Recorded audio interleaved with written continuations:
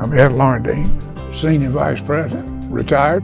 I spent my entire career in the bulk business. 10 years, I guess, I was in there as, at one time, assistant manager and then manager of the bulk stevedoring. I kind of grew up with Angus and David. Back in 1978, came home for a Mardi Gras party, ran in there, Big Angus, asked him how things were going. Next thing I knew, I was working for Cooper Stevedoring.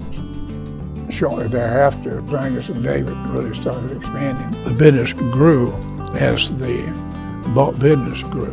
There's only one Mississippi River in the world that moves millions and millions of tons inbound and export.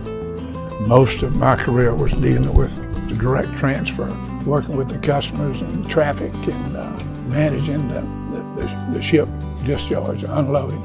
You know, when we started, there was 2 other companies doing midstream transfer. Now I think there's probably 30 or 40 cranes operating in 20 and 21 midstream sites. And I've met a lot of people that, because of the association with the Cooper Group and the business I'm in, and they are my friends. You know, we've become best friends through our relationship through the business. When I started, I couldn't imagine this company being where they are today. You can't go anywhere and talk maritime business and not have people there that either know or heard of Cooper t.smith, which is something to be proud of. I spent 41 years working with this group and enjoying every minute. The support and the backing and the forward-looking of the Cooper Group and the Cooper family is what I'm impressed with. I'm Ed Laurendine, Senior Vice President, retired.